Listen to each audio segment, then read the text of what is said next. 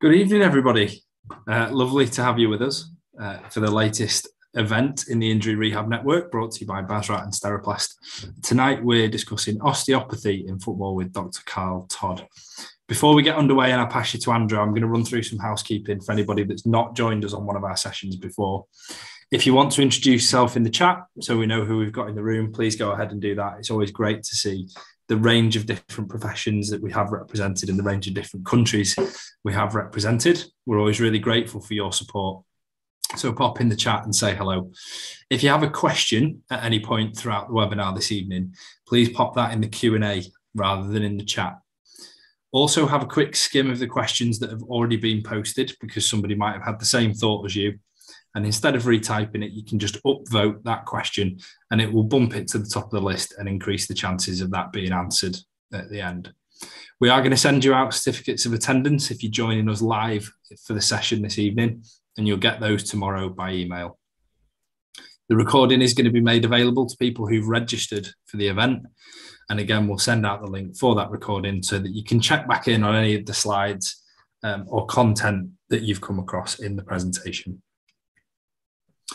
Again, for anybody that's not been with us before, it would be remiss of me to not introduce Basrat, who we are and what we do. We're the professional association and regulator for sports rehabilitators in the UK. We've regularly been running these CPD webinars in partnership with Sterasport, which started at the beginning of COVID back in March 2020, and we've done around 30 since. You can support our work, including these webinars that we put on for free, by joining us as an associate member, and the benefits of doing so are listed there. If you're interested in that, just drop me an email after the event. Andrew, I'll bring you in. I'll remain in the background for techie stuff. I hope you all enjoy the event and get lots of great learning from it. Thanks, Ollie. Thanks, everyone, for joining, as always. Appreciate it's kind of an in-between time of year and busy, particularly with lots of people getting ready for getting back to work. I know lots of people have heard this introduction before, so I'll keep it brief. I work for a company called Steriplast, and our sports division is Sterasport. Our background is in medical and healthcare sectors, so essentially consumables. So really anything that you'd find in the back of an ambulance, but for sport, it's pitchside first aid, tapes, therapy equipment, emergency and trauma equipment, exercise rehab and pharmaceuticals as well. We're really pleased to be working with an increasing number of teams and sports organisations and sports rehabilitation professionals. So if you're looking for a partner to work with them, please do get in touch. Our sport website has all of the different products on, and you can use that discount code to get money off. We've also worked with colleagues from University of Salford on a series of online sports taping courses. So please do have a look at that out for that as well if they're of interest. If you could just move on, Ollie. So with the Injury Rehab Network, as Ollie said, we've been delivering the events with Basrat on an online basis since lockdown in 2020, early 2020, and really pleased to do that. And it's great to see another global audience at this event today. The group initially started the year before that in 2019 on a face-to-face basis, where we saw an opportunity and a need to work with some of our partners from the Northwest to give them an opportunity to collaborate, come together, do a bit of networking and hear from some expert guest speakers. And the events have continued to go really well, both through lockdown and after lockdown. And it's brilliant that there's so much engagement from Basrat members and others from the sort of sports medicine and sports rehabilitation community. So thanks very much for your support. If you do have any ideas for future guest speakers or topics to cover, we're very much open to ideas, so please do let us know. You can see there some of the events that we've got coming up, so stay involved and keep an eye out for those. We're also quite a long way through, we've got a good schedule becoming lined up for 2023 already as well. So this year we've had some brilliant guest speakers, and really grateful to Carl for giving up his time. And we've never had a talk from an osteopath before, and particularly someone that's working in professional and elite sport. So really looking forward to Carl's presentation. So I'll let Carl introduce himself, but thanks again for joining, and thanks very much, Carl, for taking the time out to share your slides with us today. Thank you, Andrew. Thank you, Ollie. Thank you. I'll just wait until you can put my presentation back on, maybe, I think. Have you got it there, Carl? Are you able to share it? I didn't stop sharing it. Okay, sorry, I need to do that again, do I? So, there we go. Apologies, my fault. That's all right. Perfect, we've got you. Okay, good evening, ladies and gentlemen. Thank you again, Andrew. Thank you, Ollie, for inviting me to do this evening. I noticed it said 30 to 40 minutes, so I'll try and keep it to that time frame if I can. But if I rattle on a little bit, please give me a nod. Okay. So I'm an osteopath by profession. I'm based in the UK. I've been very, very fortunate in some respects that I've managed to work in professional sport for quite some time. From 2005 with our men's senior national team. So I've worked something like 200 international games now. I'm coming up to my 5th World Cup, and I've 3 European Championships. I've worked in basketball at the Olympics in 2012, and I've worked in track and field at the Olympics in 2021, and obviously with track and field for the last few years as well. I work in private practice, so I share my time between private practice in the south of England, along with my time working in track and field, and the national team, and of course with Chelsea Football Club, where I've been part of their medical team for 14 seasons now. So that's a little bit about me. So I have a fair amount of experience about working in sport. I have a fair amount of experience of osteopathy. So any questions, please feel free to ask it at the end. Okay, so I'm just going to try and turn this over. There's a good start. There we go. So some of you in this presentation might already work in sport, and you might have your own setup where you have a doctor, a physical therapist, massage therapist, nutritionist, whatever. And you might think, well, what role can osteopathy provide in this type of environment? And is it essential in football for the modern footballer to perform at an elite level to have an osteopath within their medical team? I suppose I'm a little bit biased because I would probably say yes, because I've done it for quite some time. And you know, what can I offer that's different to what's already out there from a physiotherapy standing? And I always quote one of my good friends, Gary Lewin, who I worked with for 10 years in our national team. And the first time he ever interviewed me to come to work with the team, he said to me, the skills that you have are much more profound than what I've been taught. And that's why I want you to be part of the team. So I guess that really speaks for itself, which is quite nice. When you think about a team, you think about the performance team. And maybe back in 2005, I used to sort of stand back and think the team is just the 11 players on the pitch, and the players, the substitutions on the bench, and then the coaching staff. But of course it's not. The team is everyone. The medical team, the sports science team, the director, the coaches, the athlete, everyone becomes a performance team. And I think when everyone shares that type of ownership, it's really, really important, because obviously communication and trust is really, really well developed. And for example, it's not uncommon, and I put this up to show you that very often we tend to find sometimes players or athletes have their own personal physician, or their own personal medical consultant, or their own personal S&C. And you know, sometimes at clubs, people take that with a little bit of frustration, because they think, well, what can they do that we can't? And you know, I think the most important thing to embrace is it's about the team, and it's about a holistic approach to managing an athlete. So to embrace all these things is essential. And I've sat in that box as a personal medical consultant. I've sat in the box many times as part of the medicine and therapy team.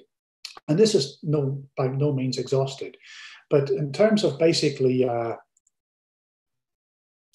I just move this on, essentially everybody's goal is to create a situation where we have like a holistic athlete support network. So we want maximum availability, and the colloquial phrase that gets highlighted, maximum availability creates winnability. And it's well documented that those teams that have got the highest rate of availability for playing and training and competitions do better, full stop. So, and of course, when we have this team, it comes with relationships and responsibilities. For example, if you think about the sort of multidisciplinary team at one end, okay, in terms of what I'm coming at from a sort of medical perspective, and then the coach and his staff at the other end, okay, what we want to try and create is that mutual trust and respect. Of course, everyone's aiming for the best possible care and accountability, which is directed by the senior manager. In my case, a senior manager could well be the head of the department. And I've had some managers who are fantastic. You know, they embrace osteopathy because whilst they may be medical doctors, they also did an osteopathic degree on top of that. I've had some managers, some clinical managers that don't really know what osteopathy is. They not really, they've come from abroad, different parts of Europe, and it's not something they're familiar with.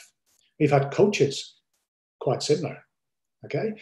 But essentially, what we're trying to do is create a level of communication, trust and care to create good, informed clinical decisions based on the most appropriate health aspects to that individual.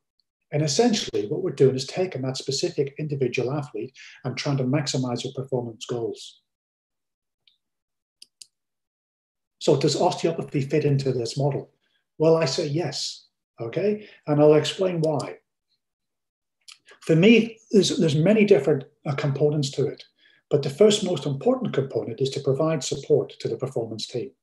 So that's not a case of just stepping into the environment and spending 3 hours or 4 hours treating players and then going back to my room in a hotel and waiting till the next day. Okay, providing support to the performance team involves helping unload the kit van at 4 o'clock in the morning after we've traveled back from somewhere far afield. So that kit can be laundered during the night and ready for training and whatever the next day.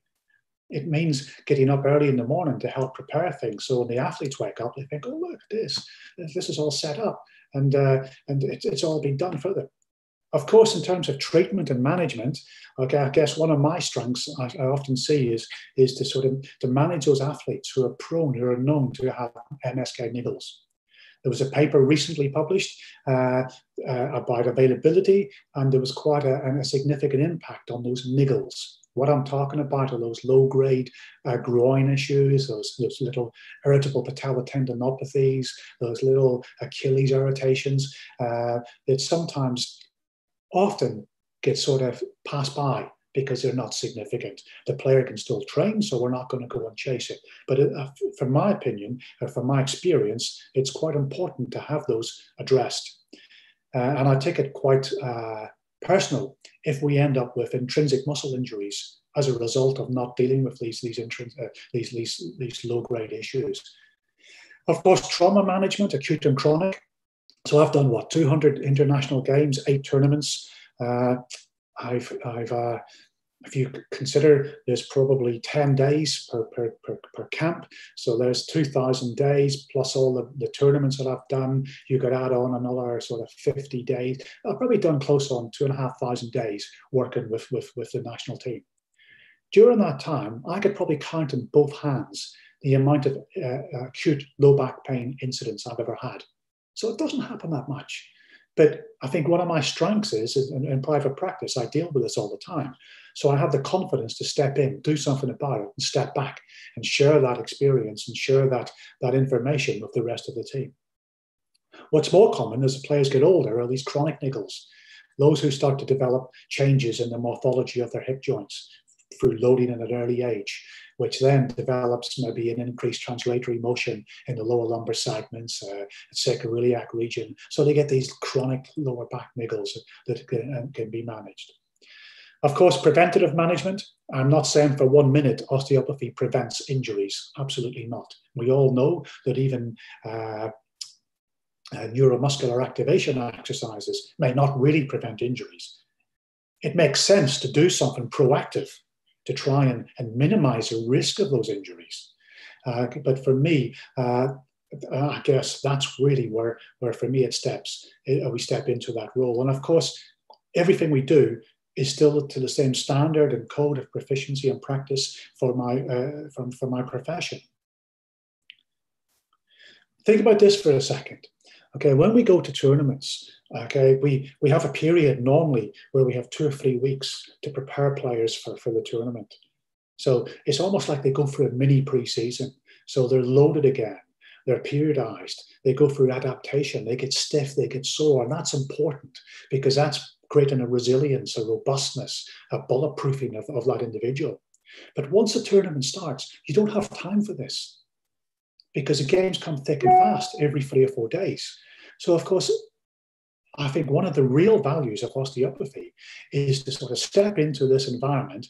And if you think about neuromuscular fatigue from travel and from training, from playing, and the mental stress involved with all of those components, one of the real values of what I do, I feel, is to step in and resolve any low-grade musculoskeletal issues to maintain function. And of course, this, in my opinion, is probably the real benefit of integrating osteopathy into a performance team. Of course, we need qualities, personal qualities. Like anyone who works in a team environment, it's no different to my previous life in the military. You need the ability to work alone. Okay, you need the ability to work as a team player. And of course, osteopaths in the UK are very good at working alone because that's how they're trained as primary healthcare practitioners. They're not used to being in an environment where everyone has an opinion. And sometimes your opinion as the osteopath doesn't count for nothing because someone else has already made a decision. And as a team, that collective decision then has to be taken on and driven forward. So of course, being humble and sincere is really important. Hardworking, honest, okay, not being fazed by the big hitters, the big players who are with millions and millions of pounds, not chasing them because they're famous and they've got 1 million+ followers on Instagram. It's being relaxed and confident and treat them just as normal patients. And I remember a significant individual once saying to me, "I really like the way you treat me." And I just looked at him and I said, "Well, you know what? I don't treat you any different to any other patient." Yeah. So, and of course, that comes with responsibility and confidence and the ability of what we do. When I first trained many years ago, the osteopathic approach was very much a biomechanical philosophy of find a tissue that's causing pain and treat that tissue. And of course, we now know that in cases of back pain, maybe only 15% of those presentations actually have a specific pathoanatomical structure that is related to their back pain. So that creates a question that 85% is non-specific. Okay, that doesn't mean we have to sort of to think that we have to go up and down the body trying to find some kind of rationale to join all the pieces together. But I think most people sitting in this presentation can get their head around the biomechanics of an ascending pattern, whether it's coming from the foot upwards, okay, what impact it has on the knee, the hip, the back, etc., etc. I put the leg length inequality in because it's something that people often focus, certainly your osteopathic students, they focus on this a lot. But of course, some of you probably already know, most professional footballers, their kicking leg is a shorter leg. And that's a normal functional asymmetry. That's how they have developed from a very young age. The difficulty becomes when you have that player who has a kicking leg that is a longer leg. And in my opinion, from my experience, although it's not documented with any evidence, they're much more, I feel, prone to issues and often have more soft tissue injuries or biomechanical strain increased in certain areas because of that abnormal loading. Of course, if we can go ascending, we can go descending. I remember years ago taking a player to Milan, to the Milan lab in Italy to see a very famous chiropractor at that time. who and they professed at that time that AC Milan had the oldest playing squad in Europe, and it was down to the ability of the dentist and the fact of the temporomandibular joint on the descending patterns. There is something in it, absolutely. Okay, if you take a gram of muscle tissue, okay, from the masseter muscle in the jaw, and you took a gram of muscle tissue from the gluteus maximus, you would probably find there's between 40 and 50 muscle spindles in the masseter muscle tissue per gram of tissue, as opposed to the gluteus maximus, there's only 7 or 8. So neurological impact from the jaw downwards or from the head and neck downwards is really profound. And of course, most of you can probably get your head around a lack of shoulder mobility or pathology and what the influence that can have through the anterior or posterior oblique chain to the contralateral hip or to the stance side or the kicking side of a football player. I've heard many people over my time talk about that in sport, there's no place for biopsychosocial approaches to managing athletes. And I have a lot of experience of watching and observing how different individuals in terms of medical professions manage this. Of course, in the UK, there's a big swing now to looking at back pain and understanding the sort of the influence of these biopsychosocial approaches to minimize catastrophizing pain, to create a reassurance, to avoid fear, reduce anxiety. And a lot of that sometimes is based on athletes or players' previous experiences or pain behaviors. And I think for me, the most important thing is the terminology needs to be correct. That needs to be absolutely on the button. And I think the ability to sit an individual down and reassure them that they're, just because their scan is highlighted, they've got a lumbar disc bulge. The symptoms that they're presenting with are not actually related to that lumbar disc bulge. It's an incidental finding. And if we took 100 people off the street of their age and scanned them, we'd probably find a high percentage of them had a lumbar disc bulge. Now, of course, it's much easier to spend a lot of time with individuals in private practice, but in my experience in sport, there's huge impacts from social media, from family, from friends, from contracts, from coaches, all have a huge influence on this. And I think essentially what we need to try and do as individuals, not just an osteopath, but as a medical team within that sort of community, if you want, is to sort of impact our clinical reasoning. Yes, of course, we have a science to what we do. There's a huge art. And somewhere in the middle, that's where our talent lies. And everything we gain from the biomechanical, from the biomedical, from the biopsychosocial feeds into this.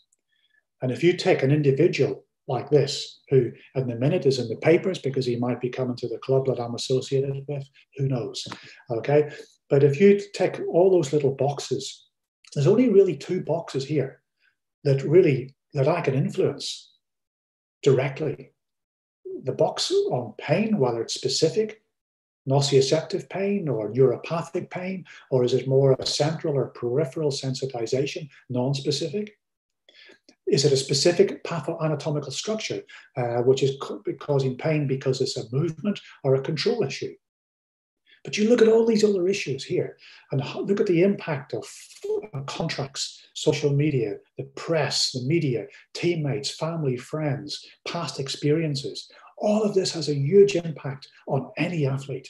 And to think that one person like myself can manage all this is nonsense. Is ludicrous. That's why we have a multidisciplinary team. And that's how we work and communicate within the team. Of course, one of the things I've tried to do, and I'll share this with you now, not because I'm trying to sort of promote it, but it's how I think. I was talking to Andrew and Ollie earlier, and historically I teach courses. I teach a course on the spine, pelvis, and hip, and I teach a course on the neck, thoracic, and shoulder. And my concept is a framework of what I call the 5 8s. And the concept of evaluate, educate, manipulate, activate integrate is really, really important. And this is how I work in sport. This is how I work in private practice. And this book is going to be published this year. Is an insight into all of this. And if you think about it logically, the things that sometimes frustrates me is I watch medical teams or members of a medical team work where a player rolls in from the training pitch at the end of the day, just lies in the bed and says, I feel this, I feel that, this doesn't feel right. There's no evaluation. They put their hands on them and they start treating. And I try to stand back and I think, well, you can't manage what you don't measure. Now, I'm not saying we need to go around with protractors or goniometers and handheld dynamometers and test every single thing. But of course, we've got functional tests, we've got clinical tests, and it's nice to have a benchmark, a barrier to work from. And the way I tend to work is spend a lot of time in evaluation and reevaluation. And this is where the education comes in, because what I talk a lot about is using symptom modification techniques, which were initially designed, or not designed, but were initially suggested as a means to improve shoulder function and reduce pain. And of course, you can take this concept and you can look at repositioning a limb, perhaps creating force closure around the pelvic girdle, external pelvic compression, to perform an active straight leg raise. Perhaps we can form a manual therapy technique. Perhaps we can perform a low threshold neuromuscular activation technique, an exercise, to see if we can change something, change the function, change the pain. Because treating the diagnosis is the easy part. It's how quickly can we turn them around. We evaluate, test, modify, reevaluate, retest. And of course, when we do this, the athlete's learning. The patient's learning, and I love it because now we're driving their cognitive ability to actually understand. And that might suggest that we do some form of manipulation or perform some form of manipulative technique. Now that can be HV, high velocity, low amplitude thrust. It could be an articular technique. It could be a muscle energy technique, it could be a soft tissue technique, a myofascial, it could be acupuncture, it could be focused shock wave, okay, you name it, okay? The techniques are endless, all right?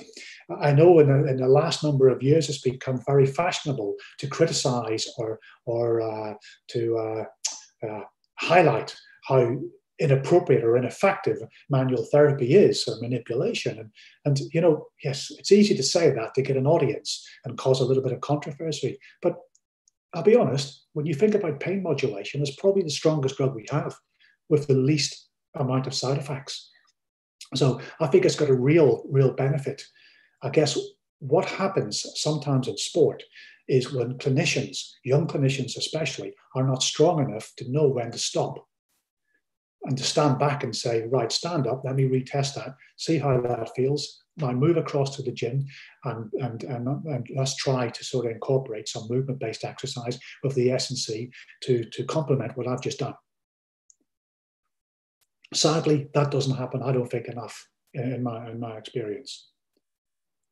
But you take I just chose this as an example. Okay, let's take a patella tendinopathy in the kicking leg of a player on pre-season. Okay, let's think about it. They've come off a holiday of 5 weeks. They've come into pre-season. They're training twice a day, and maybe that player has to take the set pieces. Okay, so he's pinging more balls into the box than he normally has done in ages, and he has a little bit of a reaction. If it's an acute case, of course, it's a reactive tendon. We want to calm it down. We don't want to poke it. We don't want to prod it. Okay, but what can we do? Well, again, this is the value of osteopathy from the way I look at it, from a holistic perspective. We look local, we look segmental, and we look global. If you think about, okay, some of the things that might happen, okay, from a global perspective, perhaps during that pre-season period, there's been a lot more running on a hard, dry pitch because you're abroad in Asia or abroad in America or something. So, of course, the ankle joint may be blocked, the hip joint may be stiffer, and the thoracic spine may be restricted because we've flown all over the world. So those three regions may influence how much stress is taken through that knee. So that's coming from a global perspective. Okay, if we think about segmental perspective, and this is not an indication to go and manipulate everyone's L23, L34 segment, okay, just because it's a femoral nerve innervation to the knee, but maybe that has some kind of implication. So maybe we can work centrally and peripherally through that segmental and peripheral nerve to take some, modulate some pain around that area. If you think of like a chronic type issue, these low-grade niggles have gone on and on and on, and this player's come to the national team, and we haven't seen him for 2 or 3 months. Very often what you find is there's an inhibition, as we all know, to the vastus medialis oblique. And we all know then we get an uneven pull through the vastus lateralis, tensor fascia lata, and ITB. So of course that often then affects the translation or the rotation through the tibiofemoral joint. So all of those little concepts together, without even touching that tendon, can change or modulate that individual's pain. And then if it's a chronic issue, then we can load it isometrically and work it to sort of to help reduce pain as quick as possible and return them back through. Of course, we can use other modalities. Okay, the TACA I've seen used, I've seen the Wingate used, I've seen focus. Well, we've used focus shockwave many times as well, which is useful. Of course, working with athletes, okay, they will consume as much energy from the therapist as possible, okay, because that's what they like. They feel it's doing them good. And of course, the more you work and the more they lie in the bed, okay, finally, you've got to give something back. And of course, for me, that's where the Activate comes in. Periods of prolonged neuromuscular stress in a tournament where you're playing back to back to back, where we're not getting enough time to recover properly, and you don't, very often you don't. Okay, we get these areas of inhibition.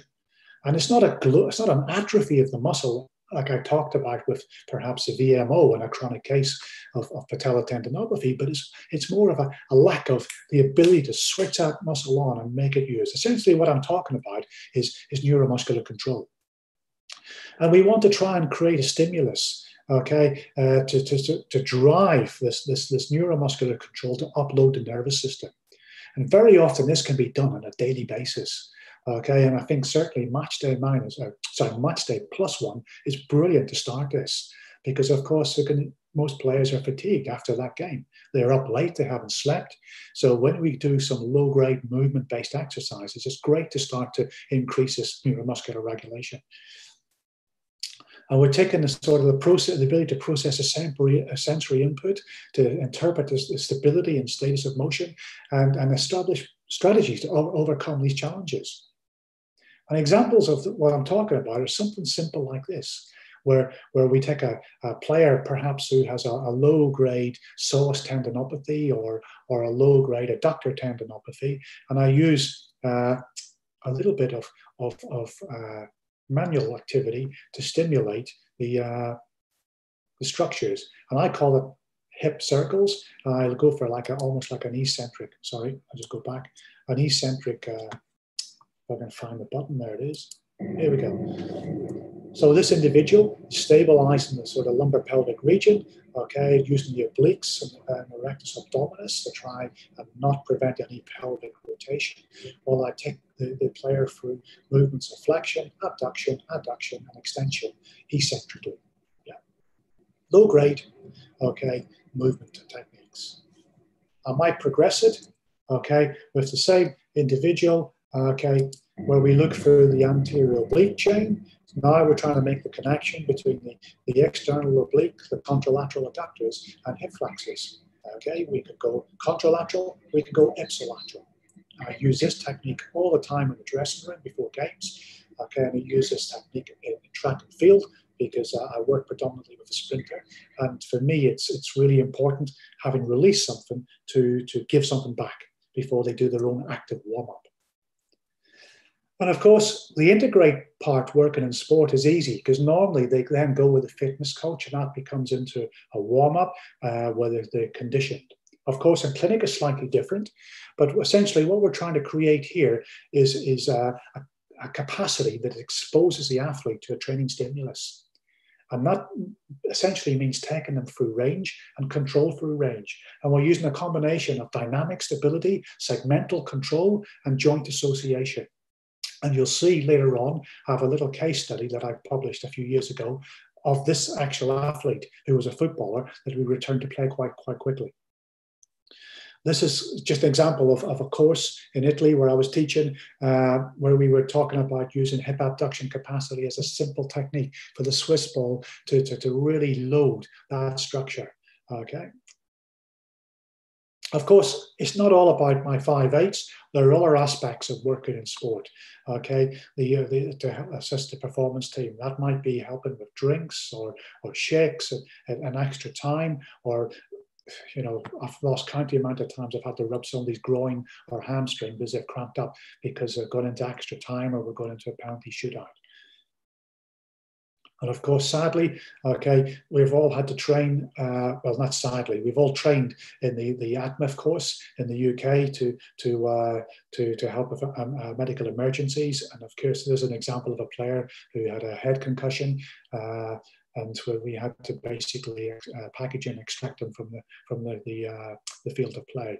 And I feel very privileged and very honoured because I was the first osteopath. I don't know if anybody's ever done it since, to actually pass this course, and I've recertified since then as well. But it's like, it was initially designed for physios and doctors. So I was the first non-physio or non-doctor to actually do it. So bring this all together to finish with. This is an example of a paper, and if any of you follow LinkedIn or you go on my website afterwards, you can find all links to all these papers. This was a paper that was published from a patient that I was sent to me by an orthopedic surgeon. He was a football player. Although I managed it myself, I put my 2 PhD mentors' names on it because they helped me a lot with my studies, and this is quite interesting. I'd quite like to share it with you because you'll see it really brings it all together. And I guess this is how I work, and this is what I teach, and this is what I preach.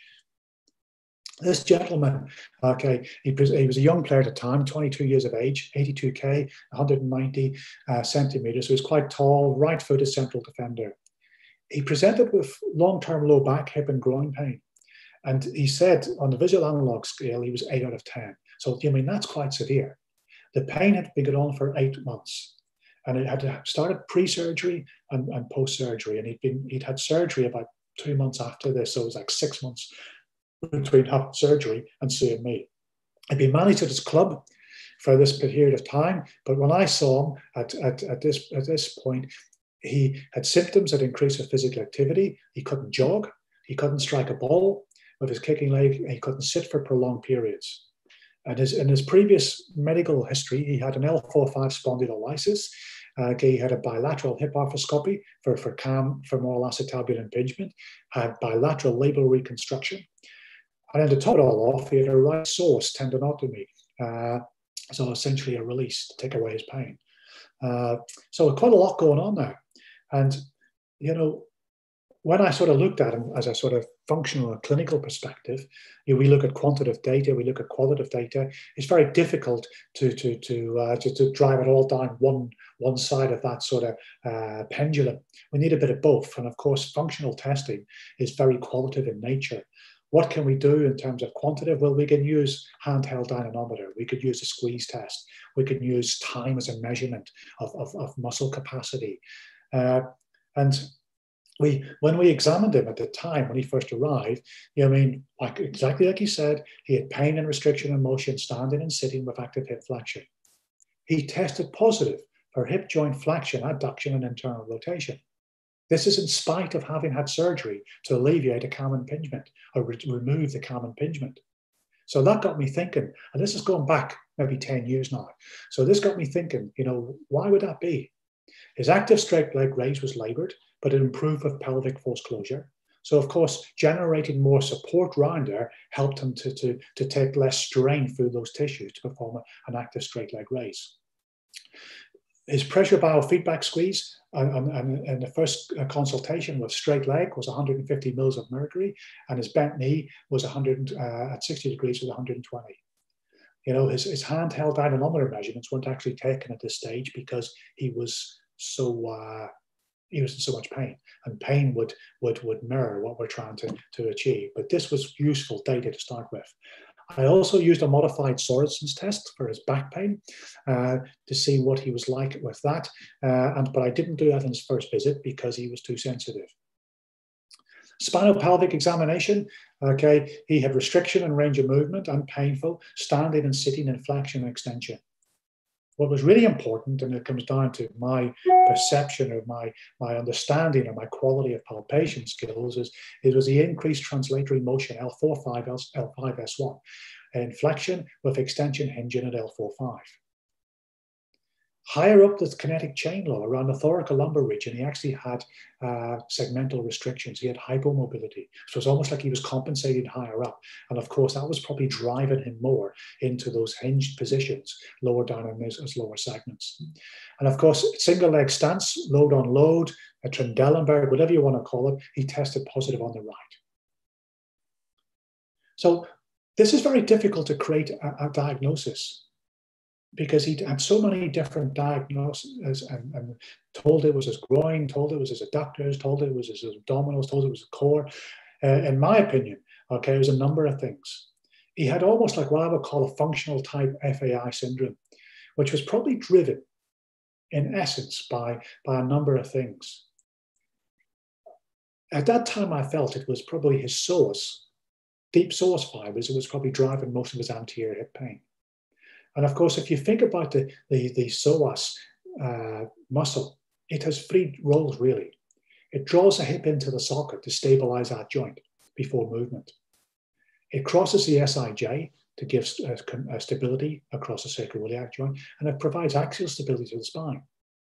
So the two areas where he was almost moving too much, okay, in those lower segments, okay, of his lumbar spine, he had no control.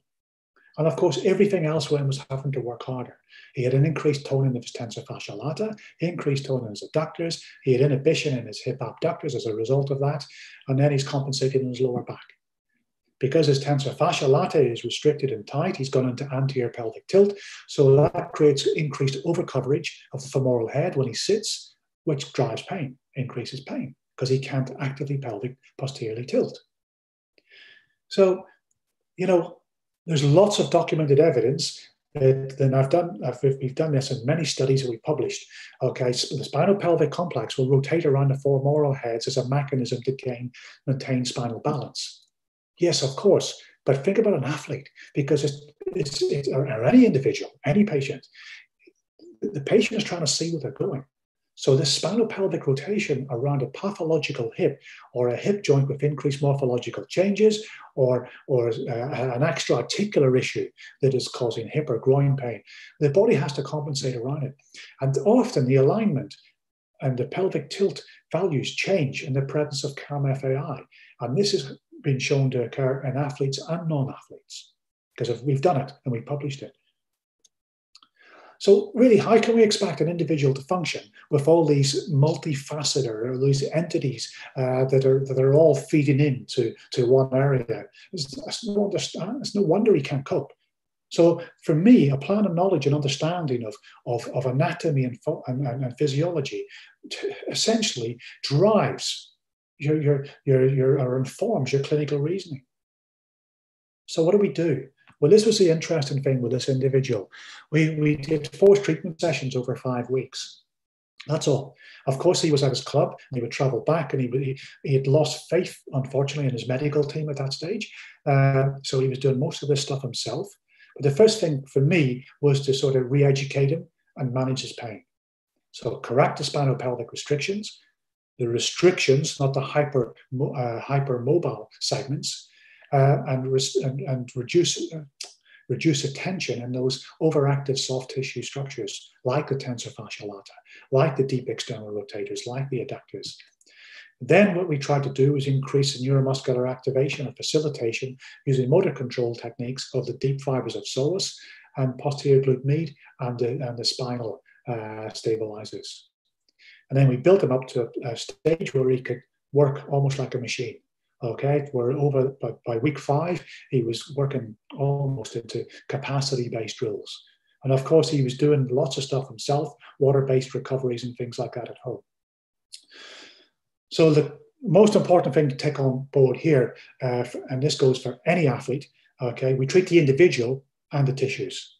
Okay, sitting someone down, understanding, being realistic, but being positive, guiding them, educating them, reducing their fear, managing them back to their valued activities. And above all, restoring the tissue load and work capacity. Because if you think about it for a minute, keeping someone on a bed and digging into the soft tissues for an hour before they go training every day is not creating a balance between tissue load and work capacity. All you're doing is detoning the area and relaxing the area too much. So what needs to happen is that athlete has to drive back and work even harder to get some kind of tone back in those tissues before they train. And for me, as I've talked about this before, I've just mentioned this, but it's taken my concept of the evaluate, educate, manipulate, activate, and integrate. And you know, the conservative treatment speaks for itself, and it was balanced up with some active care, okay, and where the patient then takes more control. We used a combination of functional and non-functional motor control exercise. This is the athlete in my clinic at the time. We moved on to motor control, dissociation, and segmental exercises. And then we started to work like a machine, develop a little bit more muscle capacity, where we moved on to frontal transverse plane, unstable surfaces, okay, and really load that kicking leg up a little bit more to develop some capacity in those structures. And what did we find? Well, the squeeze test, straight leg and bent knee, virtually doubled. In fact, more than doubled over those 4 sessions, okay. The handheld dynamometer measurements was fantastic. A significant increase in hip flexion and hip abduction values. I only used those. This was 10 years ago. I probably didn't know as much now then as what I know now. So now when I test, I take all the values of flexion, extension, abduction, and adduction. But at this time, I was chasing the weaker structures, and this is what I was working on. Okay, Sorensen's. I didn't use this. I used more of a modified sideline test that you'll see if you ever do a course. Okay, where I use time as a measure of capacity, but that increased significantly as well with him, and his back pain reduced dramatically. Okay, so what was the outcome? And this was amazed me, because when he came back after 10 days, he had resumed modified training, which I thought was great. But at 2 weeks, which I thought was a bit too soon, he played 45 minutes. And then at 3 weeks, he played 90 minutes. Now, what I didn't know was this individual was chasing a contract because he was going to get released from his club because he'd had such a long injury that hadn't responded to surgery. But thereafter this, he played twice a week, 90 minutes for the rest of the season. Okay, 44 games that season he played. And he's still playing now, because I follow him on Twitter and Instagram, and he's still playing now. And occasionally, okay, he comes to see me just for a little check-up once in a blue moon, but he's playing up north. So the outcome was fantastic. And of course, some of you might sit there and say, well, you know, that's all based on your own clinical judgment. Of course, we could argue till the car comes home about quantitative measurements. We could argue about that there was no questionnaires, and we could argue that only the values of hip flexion and abduction were tested. We could talk about the positioning for testing. We could talk about my clinical reason was based on hypothesis testing, and we could argue that the player could have improved anyway by pure chance. Okay, if he was going to improve, he would probably have improved within 8 months prior to coming to see me. And what I did was nothing spectacular. I took a very complex structure and made it simple. And, you know, I think that's really, really important to take on board to finish, because if we apply that principle, we get some really good results. And maybe that's why I've had the longevity of working in sport for so long, why I've lasted so long. Well, other people come and go, okay? But for me, return to training play is simple. Evaluate, manipulate if it's appropriate, back it up with motor control-based exercise. If you have an influence on capacity, at least have a conversation with the S&C to suggest what you think would work. And above all, you know, all of us train to some degree. And this concept of what I've just given you today, this overview of how I work in sport, may not be purely osteopathy in its finest sense. And there might be some osteopaths sitting here today thinking, I don't really understand what you're talking about, Carl. But what I'd say to you is open your eyes, open your minds, and embrace it, because this concept works in private practice, it works in professional sport, it works across multi-sports, and it works in the elderly patients. We're all athletes, just some train more than others. So thank you very much. That's all I've got to say. Thanks, Carl, for your presentation. I think there was lots of clinical pearls in there. That was brilliant. And I can see that we have got a couple of questions that have come in already, which is great. If there's anybody with a burning question, now is the time to post it. I normally get a bit of a frenzy, so get them in early. I'll take your slides down, Carl, just so that people can see us while we chat. So to start us off, we've got Mark from Ipswich Town FC. Doesn't say what profession Mark is, but I'm going to guess physio. He says, Carl, how do you suggest approaching a player with very strong views regarding symmetry, reinforced by, in this case, chiropractors that they've seen in the past? Yeah, well, there lies a problem, Mark. Okay, it's very, very difficult. Okay, you need an in to that player, and you need to find a way to and whether it's a long-standing issue that they're probably complaining of that hasn't been resolved. Okay, you need a little in to try and change that. Okay, and from my perspective, I'd say that's fine to look at symmetry, but the player needs to understand that functional symmetry exists. The asymmetry of a player who plays on the right side of the pitch, we all know is different to one who plays on the left side. Okay, so symmetry in its finest tense doesn't exist. Functional asymmetry does. And I often say to players, look at the skin in the back of your hands. The right's different to the left, or vice versa. So how can it be, that when you kick a ball with your right leg all the time, I would expect the morphology of the range of movement of your hip to be as good as, or similar to the opposite side. But that's difficult. And I agree, I see this all the time. And maybe I've just become a little bit older, Mark, and maybe a little bit less, I don't want to use the word grumpy, but I sort of look, it's like I sometimes just say to people, well, look, if you want me to help you, I'm here to help you. But you have to understand, okay, you have to embrace what I say, trust the process. And I say this a lot, trust the process, stick to the process, you're going to get better.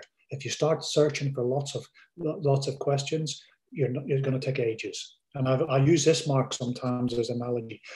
When patients come to see me in Bath, and they go back to London, I said to them, you can get a train, you can get a car, you can get a bike and cycle back. All of them will get there. But if you start chopping and changing, it's going to take you ages. So essentially, trust the process and go with it. But it's a tough one, okay? Maybe the best thing to do is invite that chiropractor in to your CPD trainer at the club, ask them to give a presentation, and then try to explain to them, okay, well, look, this is what we're trying to achieve here is this. So if you could, when you see some of our players, reinforce this, maybe that's a way to make them feel special. Yeah. Great tip. Great tip. Okay, let's try and cherry pick some. Susan's got a great question. She's seen some new players that are scared of injury and will only play with ankle supports. And I guess this applies to other joints as well, through fear of re-injury. She's a big advocate of proprioception and strength training alongside chiropractic work. So how do you manage those players who are perhaps fearful of injury and reliant on bracing and support? Yeah, look, I see it all the time. I don't make it too much of a fuss about it. In fact, sometimes after a while, we sort of like I take the mickey and let's say, is that you need your comfort blanket now before you go out. Or they want to strap it on around their knee or around their ankle. I totally embrace the fact that some people have had previous persistent injuries to their ankles, and of course they're always strapped. I get that, and what I would say is when I work in professional sport, I work alongside 2 physios in the national team, and I work alongside 4 physios at Chelsea Football Club. They tape and strap players every day. Excuse me. In terms of course, I can do it if I wanted to, but I don't bother because at the end of the day, they're doing it all the time. They're much quicker, they're much slicker at it than I am. You all know that you tape someone's ankle within 20 minutes, okay, the effectiveness of the tape's probably worn off anyway. So they're going to have to rely on the proprioceptive system. So if you're giving them 20 minutes of support to warm up those mechanoreceptors and to stimulate that area, then that's going to be a positive thing as well. Okay. Yeah, sure. We'll try and squeeze a couple more in. We've got 4 minutes. So I'm saving Harry's question to the end, because that's about your journey with osteopathy, which I think would be a nice place for us to finish. But before we get into that, just one on surfaces and ground reaction forces. So do you see that having a big effect, and have you seen much of a change over the time that you've been working in football with the change in ground surfaces and injury rates on players? Yeah, absolutely. I mean, it's very difficult. If you train on the same surface all the time, you get used to it. But if you train and you chop and change, then of course that has major implications to sort of like early on in pre-season. I think I talked about tendinopathies and things like that, reactive tendons, because of the stress through those areas. Footwear as well. Okay, it does. We can't change that. What can you do? Ask the groundsman to water the pitch before training, as much as you can. But it's something out of your control. Yeah. So as some final thoughts then, Carl, it's a two-parter, because Harry asks, what made you get into osteopathy originally? And Brian asks in the chat about your journey specifically into football as an osteopath at the time. So do you want to talk us through? Okay, so maybe I should have started with those two questions. So I come from a military background. I was an engineer in the forces, and I sometimes say to patients, I still feel like an engineer. Structure governs function. I can't change the structure, but can maybe help you function better. So when I left the forces, I did a resettlement course. At the time, I don't think things like sports therapy was really regulated that well. I did a resettlement course that got me involved in doing a sports therapy course. And then I started working alongside an old military physio who was brilliant. He'd been a physio for 25 years. He gave me all his books. He taught me everything. I learned, I was like a sponge, because I was 26 years of age, and I joined the forces when I was 16, so I had minimal education. And I said to him one day, I'm going to study physiotherapy. And he actually talked me out of it. He says, no, don't. Go and do osteopathy or chiropractic. Spend a little bit more time on the spine, because you probably know as much as I do now. And I thought, okay, so I went and had a treatment from each, and I found the osteopathic approach probably blended more with what how I wanted to work. No disrespect to the chiropractic profession, but that's what I found. And then I was working, after I qualified, I was working in private practice, and unbeknown to me, there was a patient I treated who had contacts in football. And he got better quite quickly, and he contacted Gary Lewin. And he said, Gary, you should speak to this guy. And so I got a call to go to the Lowry Hotel in Manchester in 2005. Yeah. And of course, I drove up to Manchester from Bath, and I must have stopped about 4 or 5 times to go to the toilet, thinking about what the hell is it? So anyway, when I got there, I sat in the car park at the Lowry and I thought, you know what, I'm being asked here for a reason, so let's just go and do what you do. And I was asked to look at a few players, and I think I saw maybe 5 players. And then there was a big queue of players went. And by the end, I was wheeled in to meet Sven-Goran Eriksson and bless him, Ray Clemens, who's gone now, and Steve McLaren and Sammy Lee and all the coaching staff. And they said, oh, I believe you're going to come and work with us. And I was like, that's where it started from. So I was extremely fortunate. It happened like that. I didn't go chasing it. And it was just an incident by treating somebody that recommended it to me, and recommended me to them, and that's how it happened. And yes, I've been very fortunate, and I often, when I see that patient, occasionally I always thank him. He says, well, you wouldn't be still there if you didn't do the job properly. So I thought, fair enough. So hopefully that answers your questions. Yeah, that's very true. That's a great story. Andrew, I don't know if you want to come back in, because I think given the time, we should probably get things wrapped up. There he is. Yeah, no, just to say thanks as always, everyone, for joining. Great questions, and thank you ever so much, Carl, for a brilliant presentation. Really enjoyed it. I think it's always fascinating to listen to people like yourself at the top of their industry, and how you make a very complex issue simple, and the role of being part of a team comes up time and time again. So that's it's always fascinating, the importance of that. So yeah, it's really interesting to hear your career, and I think the advice that you gave at the end there in terms of doing your job properly, and if you work well and you take a sort of a data-led approach, then people will refer you and doors open. So I think there has to be an element of luck, but yeah, thanks very much again, and thanks everyone for joining. The feedback's coming in already in the chat, which I can see, and loads of lovely comments in there, Carl. I've certainly enjoyed your presentation as well. To everybody watching, there is a feedback form that you should be automatically directed to. So if you could take 30 seconds to fill that out, that'd be amazing, and we'll send you out all the details anyway afterwards. Carl, just one question: how can people follow you and get in contact if they? So we've got two websites. One is just www.carltoddclinics.com, and I've got a sort of more personal one, which is www.drcarltodd.com.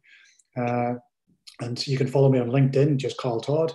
That's probably easy. I'm not very big on Twitter. I do a little bit on Instagram, carltodd.osteo, I think it is, but I don't put much on there, to be honest. We have a company that manages most of our social media for our clinics, and they tend to sort of feed most of that. And I just sort of contact them if I find a mistake in it or complain so that they haven't done it properly. So, but that's how it is. So it's basically, that's probably the easiest thing. Yeah, LinkedIn probably, or just through our website. And I will publish dates next year if I run a couple of courses in the UK on our website and stuff like that. It'd be if anyone's interested. Yeah, super. That's great. It's probably all going to end a little bit abruptly when I hit stop. So I'll say thank you once again, Carl. It's been great to chat, and I look forward to doing some more work with you in the future. Okay, well, guys, thanks very much. Have a lovely evening. Yeah, nice to meet you.